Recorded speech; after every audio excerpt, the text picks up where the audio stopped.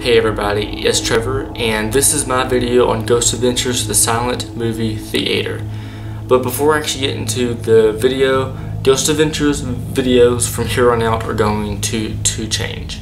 Usually how they go is during the episode, I will take notes on everything that happened in the episode, and whenever I go to record my video, I'll talk about what I wrote down or everything that happened in the episode. And good chances that 90% of the people that watch my videos have already seen the new episode. So from here on out, I'm just going to talk about the big pieces of evidence or what caught my eye the most.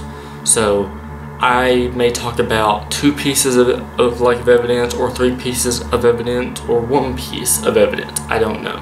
So here we go. This is my thoughts on Ghost Adventures, the silent movie theater. A man by the name of Lawrence Austin was once killed in the silent movie theater, and a man paid someone else $25,000 to kill him. Don Hampton, he is one of the previous owners that owned the theater. He was killed practically by his own building. Upstairs on the 2nd floor was the footage film room where they keep all the extra rolls or the used rolls of film. Whenever he lived up in that part of the building, the chemicals in that room that it takes to preserve the film rolls, he breathed in so much of the chemicals that he practically asphyxiated himself and he died. And in the actual theater like itself, as you know, on the left and right of theaters in general, there's like walkways going up and down the theater so you can get to a seat. And at the very bottom of the theater, there's a little storage room or employee only like area, and Zach and the crew were doing a interview there. Well, Mike, their audio guy, he had to stop the interview because he said that he saw a dark shadow walk like around the corner into one of those rooms. And Zach was really shocked because Mike is actually a skeptic, and this is the first time he's ever and Zach was shocked because Mike is a skeptic, and this is the first time he has ever seen a shadow. So they did a spirit box session, and they asked, did we see you, or did Mike see you? And they got the word yes. Zach invited Michael and Marty Perry, their psychic mediums. And whenever they came in, they obviously came into the building knowing nothing about the building. They didn't know what building that they were in. They didn't know any history. They didn't even know the name of the building. Mike sat down in one of the seats where Zach and the crew previously got a thermal signature. Michael was sitting down like in the seat, and he wrote down the word legs. L-E-G-S, legs. And Zach was like fidgeting, going up and down.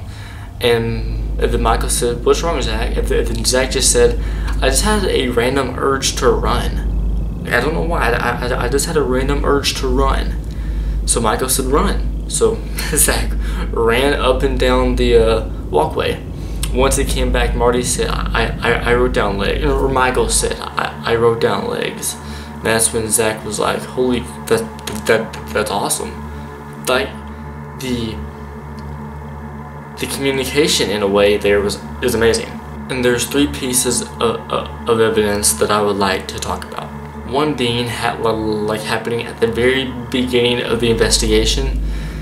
They were pointing cameras at Billy, and Billy said, I feel like this pressure like on my neck area, like someone was hugging him or grabbing him from behind.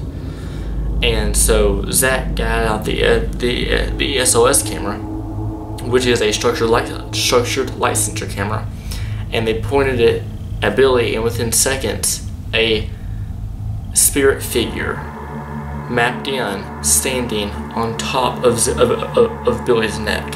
Very small figure, maybe probably about 3 feet in size, but it was standing up on Billy's neck.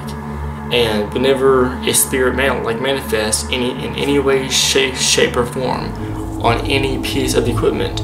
It could take multiple forms. So maybe this was the spirit of an old actor or an old owner, just like touching him or grabbing him in some way. I don't know. And the second piece of evidence is Zach sees a glowing face.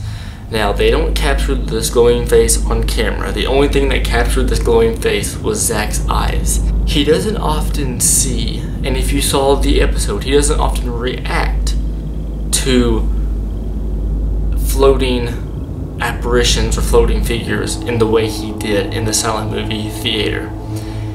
Because once again, he never captured it like on camera. But the last time that I can remember him seeing a glowing face is at the old not the old Washoe Club. It was at a Birdcage Theater.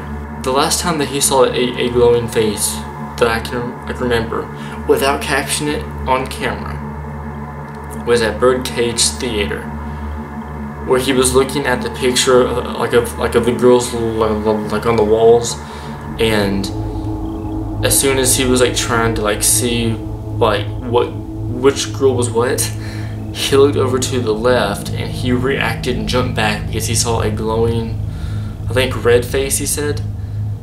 And in this episode he saw a glowing face too. But what just popped into my head was these both happened at theaters. Could these buildings being theaters have an effect, or theaters are obviously haunted theaters are known to carry the spirits of previous actors, so maybe these spirits are acting out faces. I don't know, but that's weird, him seeing a glowing face here at the silent movie theater. And the last time that he saw a big glowing face off camera was at another theater, Birdcage Theater. That's interesting. The last piece of evidence that I would like to talk about is right as Billy, Aaron, and Zach all get ready just to sit down in the seats in the theater to do like a small verbal investigation while sitting down. Zach was coming out from a row of seats to go up into another row of seats. Right as he turned and got into the walkway, a light anomaly, appeared behind him and followed him for probably about 10 feet, and then I think it turned back around, and disappeared. Could that be a spirit that was trying to either attach to him or follow him? Because we both know that Zach has a lot of spirits that are attached to him. So could that be a spirit that was following him but was scared that Zach might see the spirit, or I don't know. But that's all I got for this video of Ghost Adventures, the silent movie theater. And once again, you know how the Ghost Adventures videos are going to change from here on out. And yeah, I will see you in the next one.